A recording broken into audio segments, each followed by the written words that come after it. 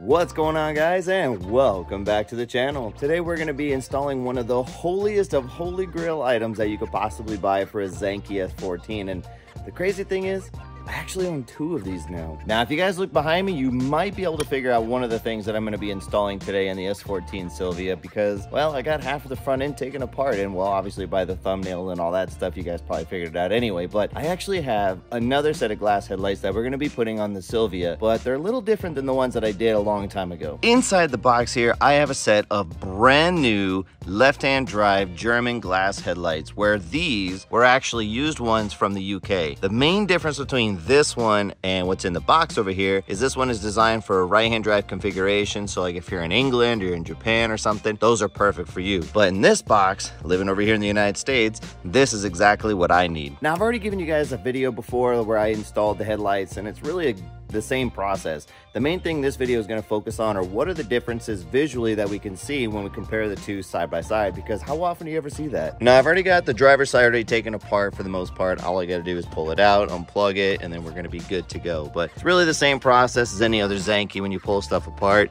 You got your grill, you got your two bolts here, you got your two bolts over, or two nuts over here, you got your corner light, and then the screw that goes in over here, and everything pops out just fine. The main thing that I think I'm gonna be concerned about is where we had the problem a year and a half ago, or a year ago, when I did the other glass headlights. These glass headlights, I should say, where the bright light had a different connector. And I think we're gonna run into the same issue with the ones that we have in here, but won't be a problem. We'll swap over these to these.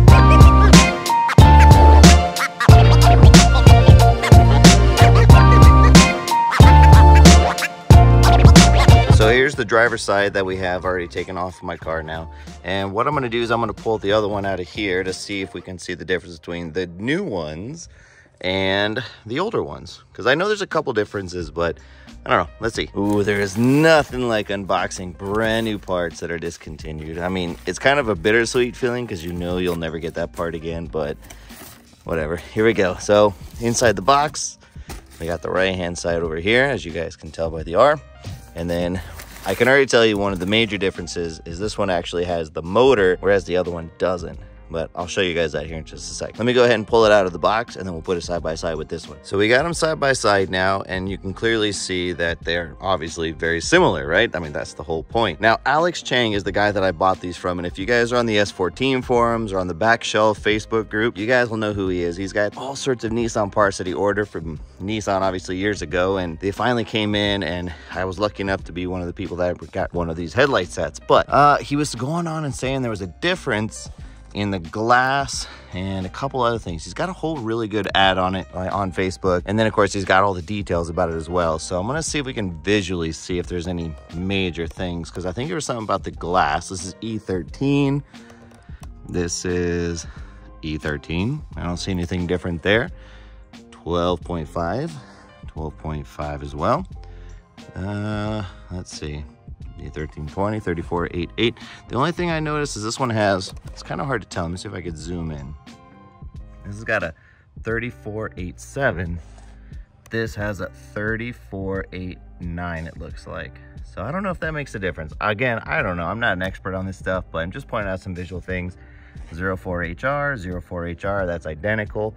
Yeah, I mean, I don't know. I don't really see a whole lot on the outside that's popping out. It means being like, oh yeah, this is way obvious, because to be honest, I don't see much.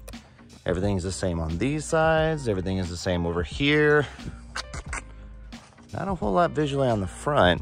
Let's see if we flip them around and, you know, kind of get an idea from there. Now, aside from the obvious things like the screws having a little bit of oxidation on them from just being used and having the regular wear and tear, don't see much of a major difference, obviously, aside from the motor. So this is the piece that actually controls the leveling inside the car if you have the switch, which I don't have yet. There's a good write-up on Silvia.net, I think it was, or somewhere on Nico forums, I don't know, one of these older forums, where somebody actually wrote up how to wire it up, which is part of the future plan. Stick around for that one, don't miss that one. But what I do want to point out is this is the bright light, and this was the problem that I had with this one as well. And this is interesting because they must have a different set of headlights for, or well, bulbs, I should say, for the European market, because this was what this one came with. What I did was I took the bright light from my Silvia headlight, the Japanese one, and I swapped it into there to allow it to connect to my connectors. I've seen where people have taken this and they've taken the other connector from the harness where it plugs in over here. I think it's this one. I think it's this one. And what they did is they chopped this one off and then they put a connector that matches up to this one. I don't know what the benefit is, to be honest. This light might be better or this light might be better. Realistically, I have no idea, but that could be a future investigation. Let's see, on the top, any of the writing look a little different. Hang on, let me put these on, well, let me just turn them around so we can get a better idea of what they actually look like on the top. So here we can see on the top some of the writing on the UK edition one. So this talks about the wattage for, I believe, the bright headlight, and then we got the wattage for the smaller one for the regular housing. And then over here we have the same writing, and again, I believe that's the same. H3 12 volt 55 watt, H3 12 volt 55 watt, so that's the same. Then we got H4 12 volt 60, and again H4 12 volt 60 55 watt. So they're pretty much identical wattage wise. I don't really see what the difference is, to be honest, other than the fact that this one is made for the left-hand drive market, this one is made for the right-hand drive market. I mean, other than that, I mean, again, this one comes with the motor to adjust the headlights, so that's cool. This one doesn't have it. It's not a necessity. I drove just fine with this one. No issues whatsoever. But, you know, it's a cool feature to have, and if you can do it, why not have it, right? Now, if it wasn't obvious, I'm starting to lose all my sunlight, and I'm gonna need to start putting these headlights in now before the sun goes down. If you guys want to see the installation, I'll go ahead and link the other video that he did. It was a really thorough, in-depth installation video, and you can see how I did the headlights and everything as far as like the high beams go. And anyway, I'll link all that stuff up above, and you guys can click on it, or maybe I'll put it in the description. I don't know. I'll link it somewhere. But either way, check it out if you guys are really curious about the whole process. But right now, let me go throw these in, and then after this, we'll go ahead and start leveling them, and then maybe we'll take it for a test drive, or maybe tomorrow morning or something when it's a little dark and you guys can see the difference. I have a video from before where I was driving with the right-hand drive set, the one that's already on the car, and then you can kind of compare and contrast to see what the cutoff beam looks like. So anyway, let me go ahead and throw these lights in. Just a little quick update. I actually plugged the lights in and everything just to test them out, see if everything worked okay. And honestly, the visual output looks about the same. And I haven't even leveled the lights, so to be honest, I might not even have to level these. But you can tell the cutoff is obviously higher on the right side, which is what I wanted, because this is the dominant side to see the stuff on the right-hand side of the road. So this actually works perfect. I am very happy with this. And I did have to do the exact same thing. I can't really show you guys because it's a little too dark here, but I had to swap over the bright light on this one. So everything worked out just fine.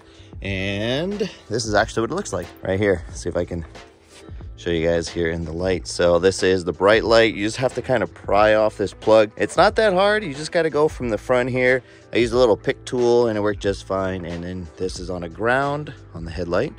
And then here's the actual bulb. So easy peasy. Final product, all the lights are installed. Everything is buttoned up now. And everything went pretty well, honestly. We got everything lined up just nicely with the corners, which worked out pretty good. My other one didn't line up the last time, but these things are kind of messed up anyway on the inside. They got this little ball joint that bolts into the headlight and it's kind of cracked and messed up. So gotta replace those at some point. But as you can see, the headlights are done. This is where the headlight adjustment motor goes. See if I can get a clearer picture in there. Let's see. There we go. So now you guys can see it pretty focused in, and it clears that pretty well. I guess that's why it always had that little indentation there. I never knew why. So anyway, we're gonna go ahead and take this for a test drive and see how everything looks. Hopefully the alignment of the lights are pretty good and we can see. Test driving the car now, and initial impressions, it's definitely looking a whole lot better. They are higher than the way I had it before, so that could just be the way I had it set up incorrectly before. I don't know, but the good thing is if you guys look, you can see the cutoff beam going to the right side, and you know, that's the most important thing, because before when I had it aligned, it was setting to the left, and you know, being over here in the United States, we need everything to light up on the right side, but the cutoff beam looks really good. The light output pretty much looks the same as how I had it before, and honestly, I haven't even made any headlight adjustments, and I kind of like where it's at the moment. We'll find out tomorrow when I go to work and everybody starts blinding me with their headlights.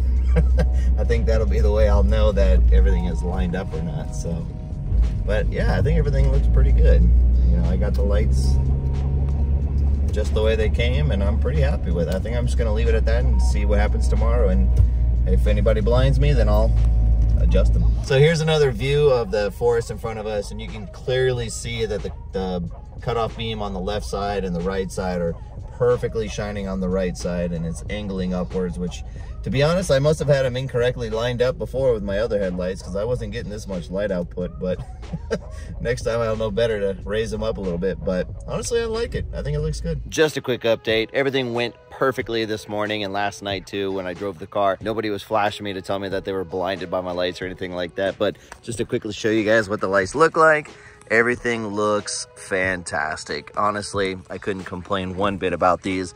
I mean, how often do you actually get to put in a fresh set of Zenki crystal clear headlights? I mean, almost never, right? All right, guys, that's gonna do it for today's video. I hope you enjoyed watching me put the glass headlights on, well, again. But in the next video, we got lots of other stuff to put on the Silvia. So if there's anything you guys want to see, let me know down in the comments below. I mean, like I said, I got tons of S14 goodies still left to put on. In fact, I got a couple new things here that you guys probably didn't see in the last video. So stick around, guys. We got lots of goodies. So don't forget to like, comment, and subscribe. I'll see you guys in the next one. Peace.